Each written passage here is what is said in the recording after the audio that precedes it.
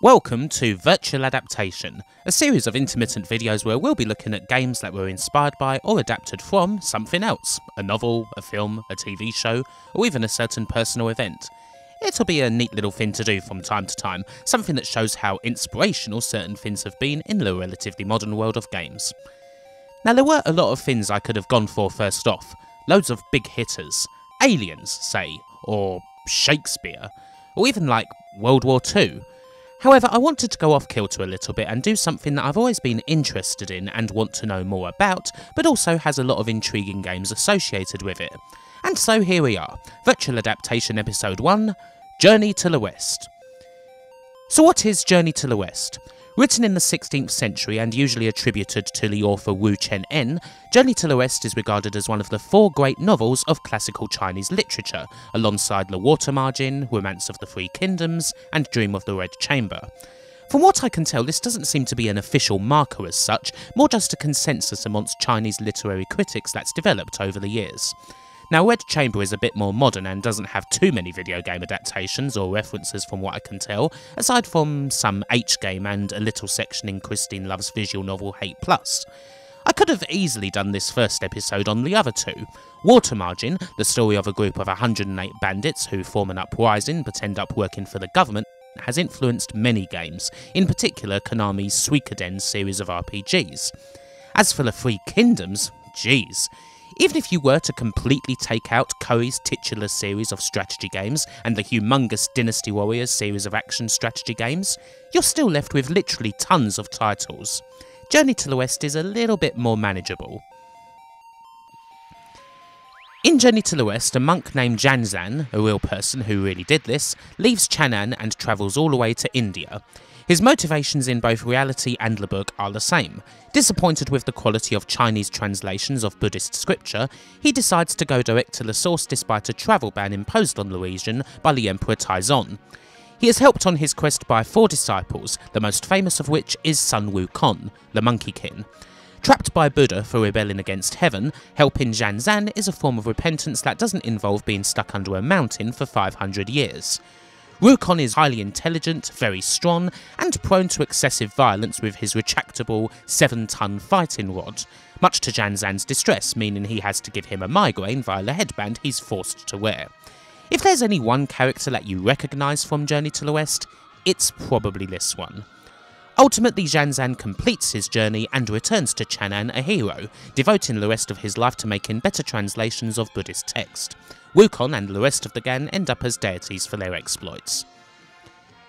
Journey to the West's influence as a piece of literature cannot be overestimated, not just for its characters, but for its structure. Most of the book is episodic, taking 3 to 4 chapters to deal with a certain event that happens to the group on their journey, a sort of purposeful serialisation that, while probably not the first book to do such a thing, brings to mind the structure of no end of TV shows. It's no wonder then that the book's been adapted to television tons of times. British folk may recall Monkey, originally shown by NHK in Japan and then brought over here and dubbed by the BBC. There's been tons more, and more still to be made. Into the Badlands is a loose American adaptation of the story, and Netflix have a direct one in the pipeline.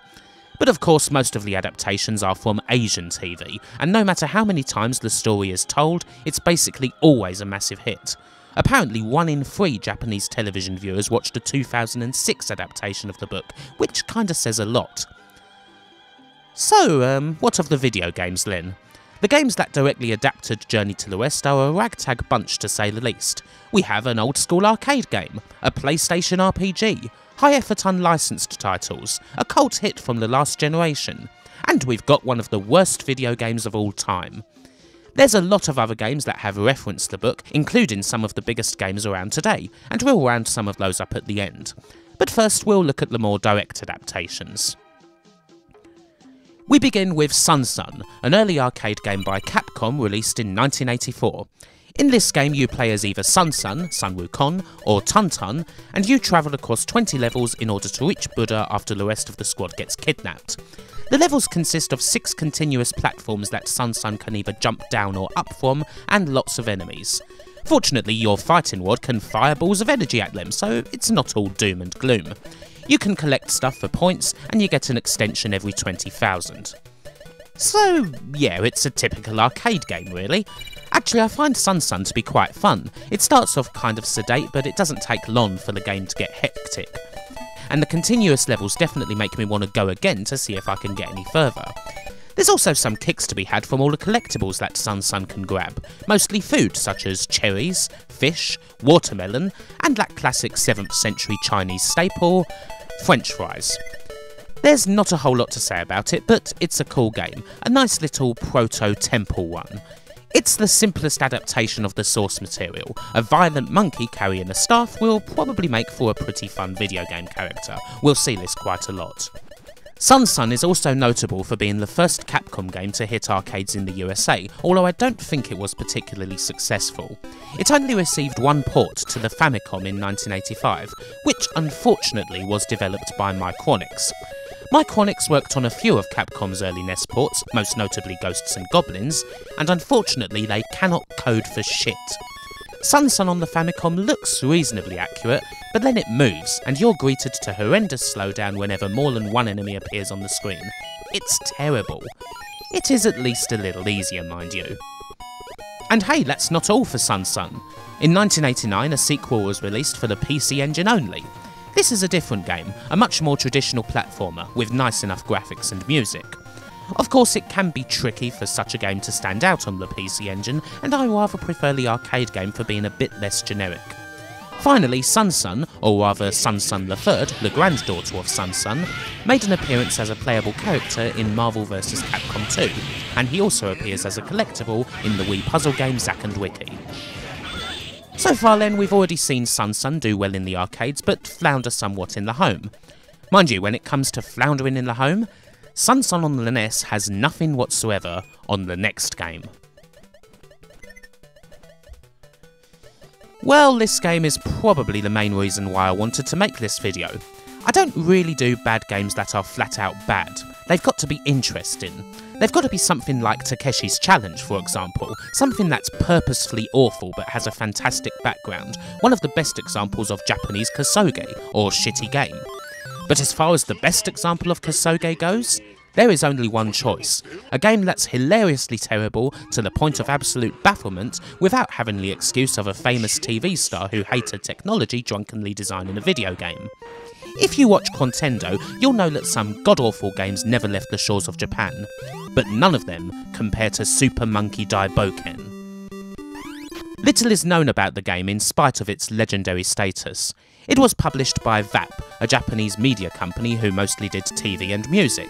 In fact, they actually produced the original Monkey television series, which is something of a connection. The actual developers of the game, however, remain anonymous. Well, with one exception. A secret message hidden in the game's code that reads as follows. Designer Kaoru Nakajima, 26 years old, born 1960 in Toyokawa City, Aichi Prefecture. I wanna lick some pussy. I want a perverted miss. I like vagina and the clitoris. Who said that games programmers weren't wittier? Every day's like the frickin' Algonquin Round Table, don't you know? This is Mr. Nakajima's first credit, and his last was actually on character art for Super Smash Bros. On the Wii U, so he's stuck around. You know, despite making this game. The game is, oblique. You start on this small island with a quite ugly landscape. I know enough to know that the exit here is just inside the mountains, but there is no indicator that the exit is there. Get used to that. Even if you see a dead end, it might be an invisible exit. Once you're on a bigger island, the game begins in earnest. You control a group as they walk to where who the hell even knows. Every so often you get into a battle, where you play as Wukong. These battles mostly involve flailing your wad around everywhere, although if you press both buttons you can fly on a cloud. Wukong is a magic user after all. Usually these battles just end without much resolution and you continue on. The coding is so bad that the colours in the level seem to be entirely different when you return, and the graphics kinda speak for themselves, being very low quality indeed, although the game does manage to implement a day-night cycle. The difficulty is unforgiving. You get no clues as to where you need to go at all. I guess you could just head west, but you will end up reaching the sea eventually. If you're lucky, you'll stumble upon a house where you can replenish your food and drink. This, I presume, represents the friendly Buddhists that Zhanzan and company met on their journey. If your food and drink meters run out, then you lose energy and ultimately die, which is how most playthroughs end, or you get stuck on some tiny island with no way of getting off of it. The game is brutal like that, and the huge map features almost no actual landmarks. I guess you could call this game an RPG, but I can't think of any RPG that's even remotely like this. When they made Super Monkey Daibouken, they broke the mould. There's no way you could ever make something quite so bad again. VAP put their name to a few other games, but none of them are even remotely as awful as this one. The folks at Game Center CX spent a whole season trying to beat the game, and ultimately managed it with the help of the viewing public. There's even loading times here, in a cartridge game. Super Monkey Daibouken assuredly deserves its reputation. It's the worst of the worst, far more terrible than anything by, say, LJN. And yet it's just so freaking weird and baffling that it's impossible even to be angry at it. It's just like, what happened here? How did this get past? And did Kaoru Nakajima ever find his perverted miss? So many questions that simply cannot be answered. Perhaps we should just move on. Right, we're not finished with the NES. We have two side-scrollers from Jaleco next that form the Sayuki World series of games, one of which you might actually know. The first of these games, from 1989, is quite decent actually. A very typical side-scrolling game with the odd bit of platforming. There's a lot of shops along the way where you can buy various power-ups, as well as upgrade your sword and shield. It's funny, does it remind you of any particular game? Yes, I would say that this game is very much inspired by Wonder Boy in Monsterland. It's not as good as that game, as it does feature some quite annoying parts, but it's not bad at all.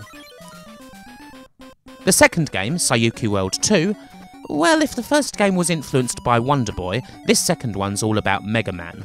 After the first stage, you get to play the other 6 in whichever order you want, and you get a power-up at the end of each one. The stages follow much the same style too, with different parts, horizontal and vertical bits, and bosses that are weak to particular power-ups. This time around, Wukong does have his fighting rod as opposed to a sword, which is good. As much as this is, well, ripping off Mega Man, it's still a good game. And it got released in the West too. The game was localised as Wampum in 1991, and Wukong was replaced by a Native American protagonist. It's hard for platformers to stand out on the NES, but it's worth a look. It's not as good a Mega Man homage as Little Samson, but it's not quite as expensive. There's a bit more to find on the 8 and the 16 bits for Journey to the West if you look at the unlicensed world, and they're both a lot better than Super Monkey Daibouken. First up, here's a Chinese NES game from 1994 simply titled Journey to the West. This was published by Microgenius and developed by a studio named Taijin Dadon. It seems to be a fairly original work as these things go. It's hard to tell what assets it's using or anything like that. The game is a typical side-scrolling platformer. It's pretty far from great, with incredibly wonky jumping and some seriously frustrating enemy placement, but it's actually not terrible really. You could get used to it, especially if you fancy something of a challenge. The second unofficial game is probably better known, Legend of Wukong, a Taiwanese role-playing game by GameTech from 1996 that received an English translation and release from Super Fighter Team in 2008. This game plays a bit looser with the story.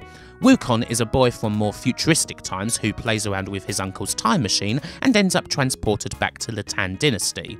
There's monsters about, and they whisk said time machine away. Wukong ends up donning the classic monkey outfit, and he's on a journey to get his machine back. What you have here then is a typical turn-based JRPG, one that does actually have particularly nice graphics in a lot of places and some really good music. The quality of the translation is excellent, and I would say it's very good for an unlicensed game. However, it does fall down in some places. The graphics for enemies and dungeons are kind of boring, and the game can be a real monotonous grind. Seriously, the start of it is nothing but grinding, not helped by only ever facing one enemy type in an area. Apparently the grind does get better after the first dungeon, but it's really long. You've got some very dense fantasy style-like mazes for the dungeons too, meaning that this game can be a real challenge. On the whole, it's okay, but not a game that I'd ever stick with. Your own mileage may vary. Our last big game here is a much more modern affair. 2010's Enslaved Odyssey of the West by Ninja Theory, released for the 360, PS3 and eventually the PC, which is the version we're playing. This is a futuristic and post-apocalyptic take on the story. You play as Monkey and you start on a slave ship. You escape thanks to an unknown woman's sabotage, and once you get off you suddenly find that you're under the woman's control thanks to a headband that, as in the novel, can cause quite vicious headaches. It also functions as a dead man's switch. If she dies, you die too. And so Monkey and Trip, for that is her name, start their journey across a shattered world, 300 miles all the way to Trip's home. Details on what happened are scarce, but it has a lot to do with all the mechs that are hanging about everywhere, ready to destroy you and any other human they see. Fortunately, Monkey can beat them with the help of his fighting wad. As in the novel, it's retractable, it weighs a ton, and it can have multiple users. Trip also has plenty of users too. She can use decoys, fire EMP blasts at enemies when she's in danger, cause distractions. All of these definitely help when getting past the mechs. This game is... well, first off, it looks amazing, especially on the PC. Some really great surroundings, from the dilapidated New York in the beginning to the barren wastes you end up in. It's glorious, and it plays very well too. Some people might worry about an entire game that features escorting someone else, but Enslaved doesn't do a bad job at all, and it helps that the relationship between Monkey and Trip is very well written. It's a lot like Prince of Persia: The Sands of Time in that regard. The beat-em-up action is fine, it's not Platinum Games quality or anything, but it's perfectly good. I tend to prefer the platforming and puzzling elements though, as opposed to actually fighting the mechs. Enslaved is a very worthwhile game. It probably has one of the strongest stories of any game from the last generation, with heavy involvement from Andy Serkis, who voices Monkey, and Alex Garland. It's inspired a lot by games like Ico, and it's a really great usage of the classic story, using a lot of the details of Journey to the West to excellent effect.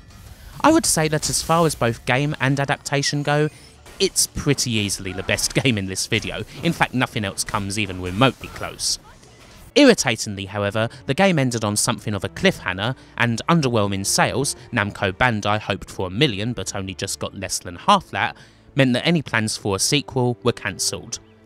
Damn shame. Still, the PC version is on sale pretty often, and I definitely recommend it. There are a few other monkey-centric games that should be mentioned, although not to the detail of the others, to be honest.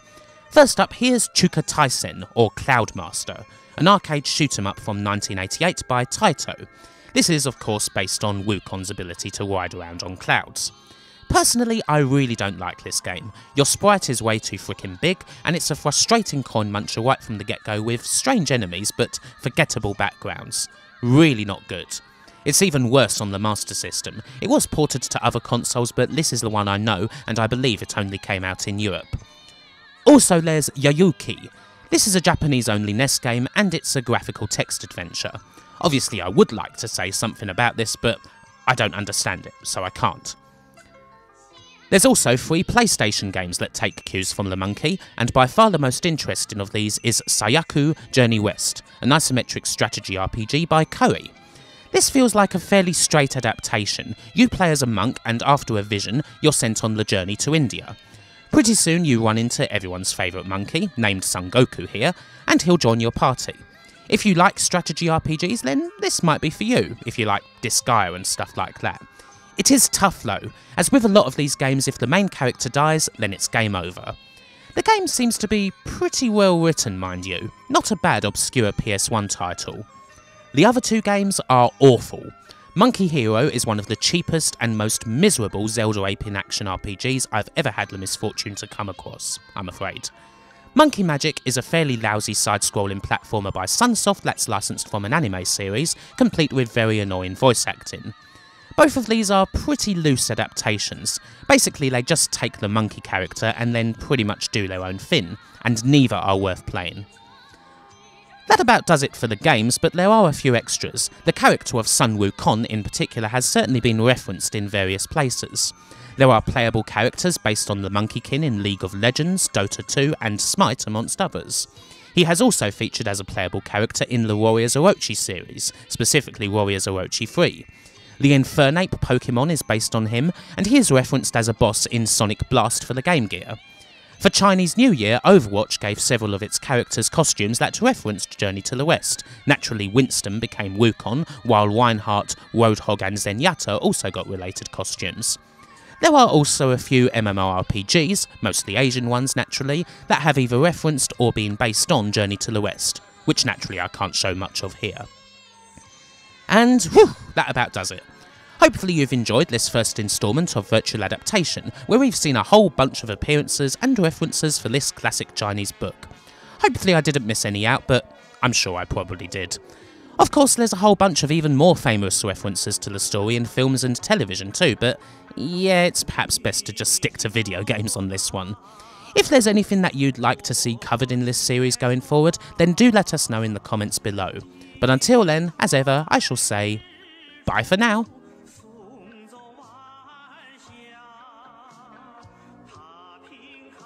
Thanks for watching this video. If you like this video then do please like it, do consider subscribing to the channel and also following me on my Facebook, Twitter, as well as my Patreon, where you can find all sorts of different pleasures for you. Anyway, for this video I would like to thank the following: Adam Schaefer, Andrew Dalton, Andy Capt, Audie Sawley, Conformist, Dustin Cooper, Gary Pinkett, George Newton, Guatham Blackpool, Guy Middleton, Ian Roberts, James Itt, James Loveridge, Jason Durso, Jason Goy, Jason Leach, Jason Stevens, Johan Eriksson, John Scott, Josh Jensen, L. O'Brien, Lee Norris, ManagerSim.net, Mark Heslop, Mark Johnston, Mark Whittington, Martin Pataki, Nanette McCrone, Olaf Albeen, Pete Morris, Peter Jack, Peter Sidorn, Phil Taprog, Potter Margell, Rachel Maxwell, Romeo, Ryan Wyatt Coleman, Sean Zoltek, Seth Robinson, Simon Gulliver, Taylor Armand, Leon Natural, Tanya J, Twisted Squote, Vishar D, Yerka Operator, and Zach Roach.